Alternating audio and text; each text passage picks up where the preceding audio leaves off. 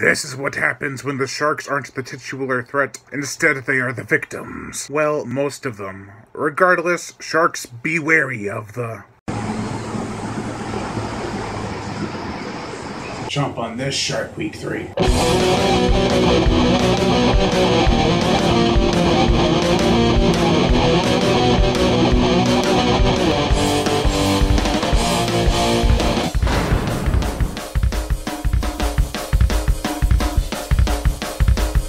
Shark Killer. Sheldon Wilson, director of Call, Carney, Scarecrow, and the recent and decent The Hollow, has done it again.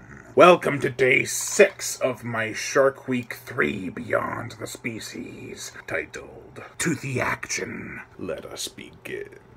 The plot. Chase Walker, a catchy named, smooth-talking lady charmer, has more than cheesy catchphrases to rule a woman's attention. He can kick some serious shark ass. Now, after a diamond has been eaten by a shark and greedy people be greedy, Walker must retrieve the gem from the belly of a massive great white. Shenanigans go down and a story ensues. One thing I didn't like about this movie was the fact that Chase is never really a badass when it comes to killing sharks. He kills like 2 sharks in the whole movie, and they're both kind of lackluster action sequences. Another problem I had was the brightness when it came to underwater shots. It was sometimes so bright that I couldn't see much of the characters were seeing. However, this is a nicely shot movie with some great underwater scenes, minus the UV light-like quality in some shots. Were they expecting to kill vampires or something while watching this? I half expected to see on the news, vampires dying worldwide, and vampires be in their homes watching this movie all like...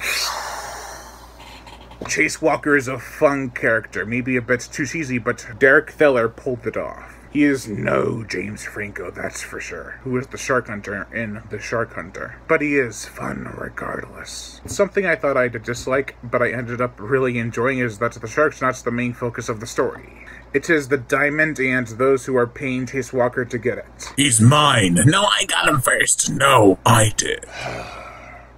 Every character was entertaining. Even Erica Sarah, who played Chase Walker's love interest, Jasmine, who isn't just a damsel in distress. No, that's in Aladdin. She kicks ass too.